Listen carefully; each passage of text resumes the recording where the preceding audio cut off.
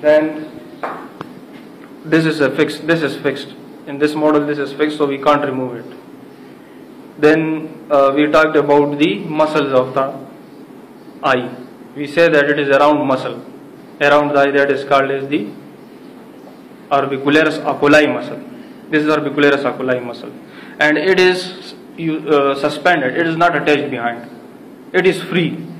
So that's why if blow occurs on the top of the head or a hair in front of the head, so the area which is very prone to the injury, that is this muscle, orbicularis oculi muscle, and it got increased blood supply and swelled up. Then we comes towards the face, and face we say that there are muscles, masseter muscles, muscle of mastication, which helps in chewing of food. We say that